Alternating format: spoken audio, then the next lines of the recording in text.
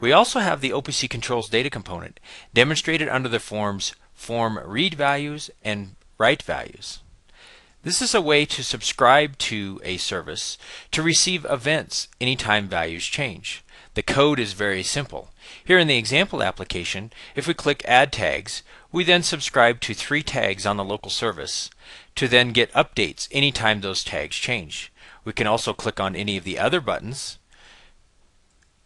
of adding ramp to, random to, or add sign to, and we're then subscribing to now all of those tags.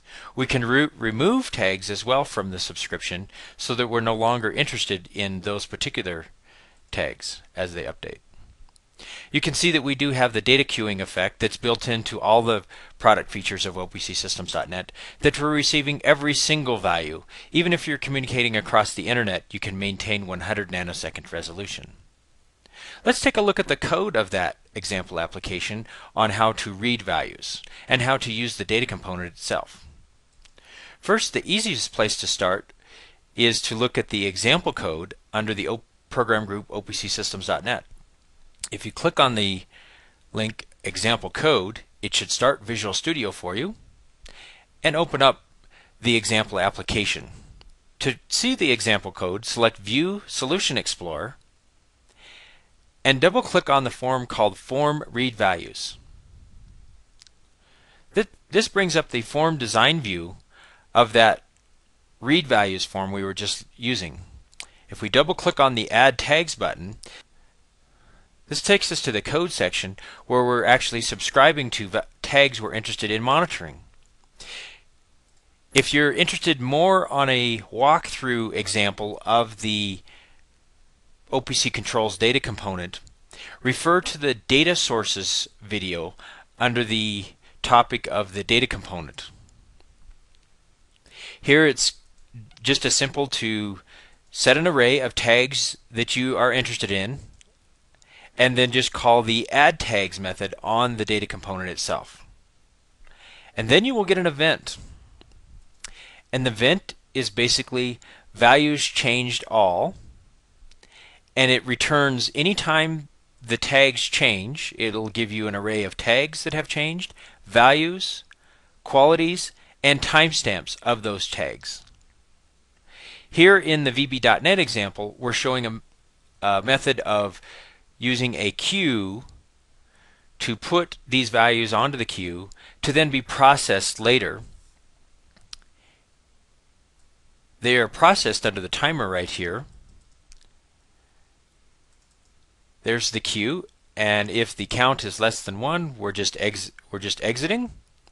Otherwise, we'll assign that queue the entire contents to a local array, and then we'll parse through that array and use the values and just simply post them to that text box. To write to OPCSystems.net tags or OPC items, we would use the form as an example called Form Write Values. So back to the Solution Explorer. If we double click on the form called Form Write Values and then double click on the turn pump on, you can see we have one method called write tag. If you want to write multiple values, you would call write tags, pass an array of tags you want to write to, and then the values that you are interested to write.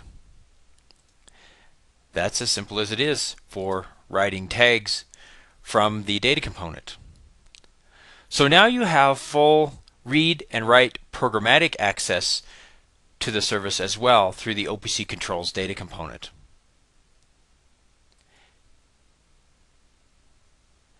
Also in the training guide is a walkthrough step-by-step on how to use the OPC controls data component. That's found under the program group OPCSystems.net and then Help.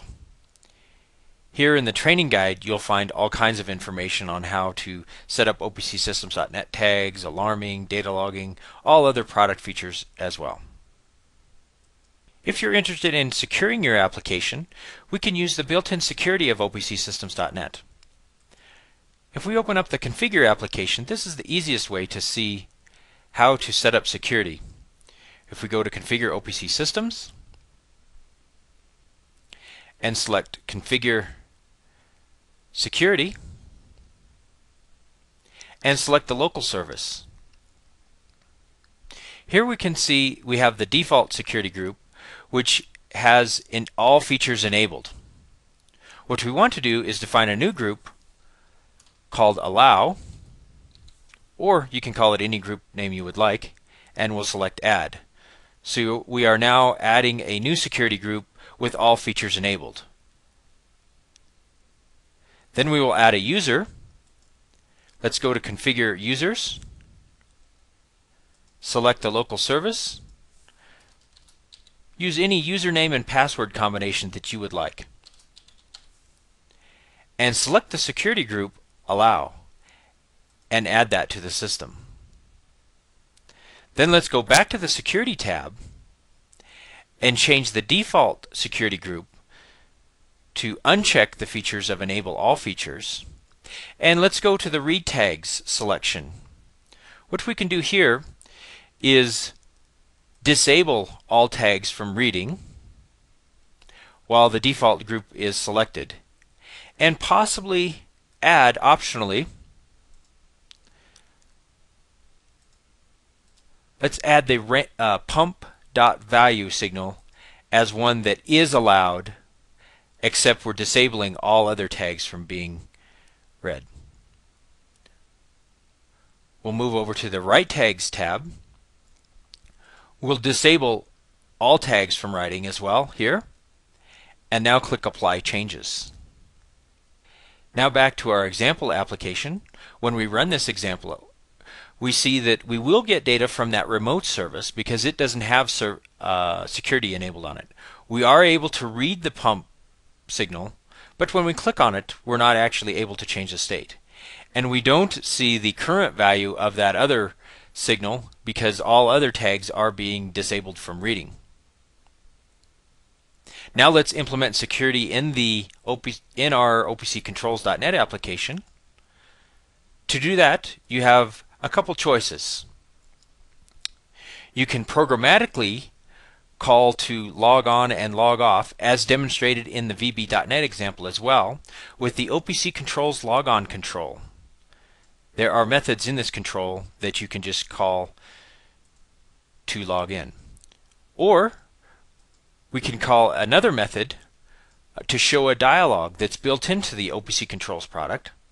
Let's add a standard button. Let's change the text of that button to log on.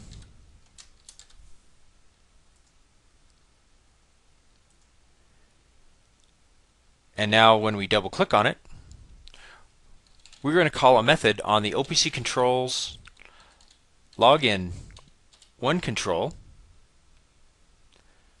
of show user login.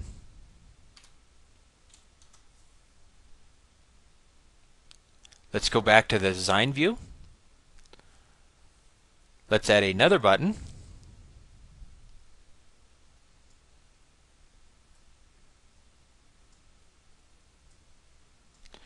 And we'll call this button log off.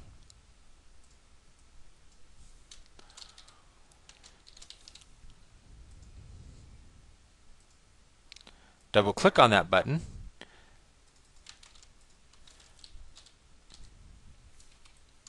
There we'll call the log off. Also on the OPC Controls login, there are other methods that you can use to return what users currently logged in, programmatically log in, as we talked about earlier.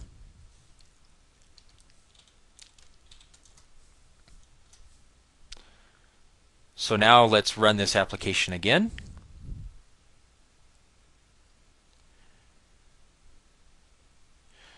So we can see we can't change the state of the pump. So we'll call the login, enter in our username and password that we defined. Click OK. Now we see the current value and we are able to change the pump. If we log back off, you can see the data is then hidden from us and we can't change the state of the pump anymore. That is how to implement security in an OPC controls application. You can see that it is server-based security, so in one central location you are defining all security privileges for all users. And so in the application you simply need to define a login method for that client application. Each application maintains its own security privileges as to what user is logged in. In addition to other features of security is the ability to restrict configuration properties. That's all demonstrated in the training guide and also in the VB.NET example.